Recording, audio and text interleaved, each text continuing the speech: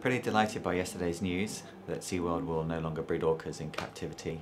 It's a real breakthrough for us. We've campaigned long and hard on this over the past few years with World Cetacean Alliance.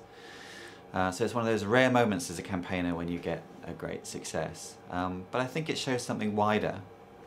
People have said that the tourism industry can only be really regulated by officials, by government.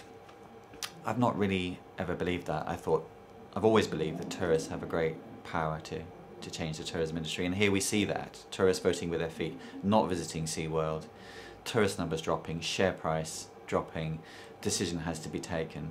So a great victory for the idea that tourists can help us improve the tourism industry, and that's something I've always believed very strongly in.